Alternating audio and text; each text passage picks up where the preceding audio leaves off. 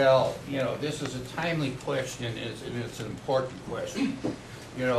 Let me start out by saying that this was an unspeakable tragedy of what happened in Parkland, Florida.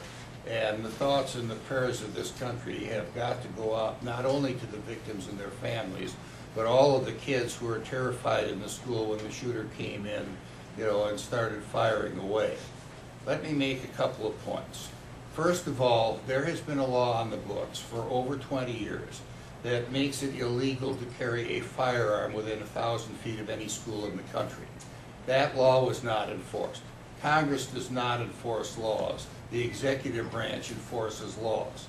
And we've seen an awful lot of things fall through the cracks that resulted in this tragedy.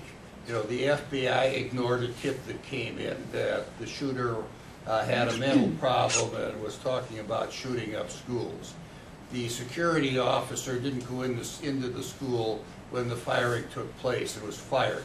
There were 3 sheriff's deputies, who were outside the school and didn't go into the school to save lives on that. And there's got to be a lot of introspection on that as well.